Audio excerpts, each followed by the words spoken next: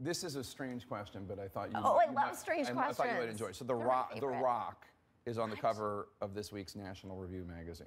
The Rock. The Rock? Yeah, there he is. See, the celebrity we need. Now, I can't disagree with that. He's the celebrity I need.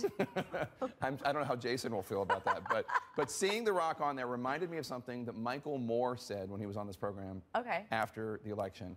He said Democrats would be better off if they ran for president a celebrity. Take a listen. Democrats would be better off if they ran Oprah or Tom Hanks. Or why don't we run beloved people? Why, I mean, we have so many of them. The Republicans do this. They run Reagan and the Terminator and other people. Why don't we run somebody that the American people love? You've met a lot of these celebrities. Why don't we run you? I'm not. You're beloved. I'm not beloved. Why don't we run you? Why don't we run you? Why don't we run you? I'm not. You're beloved. I'm not beloved.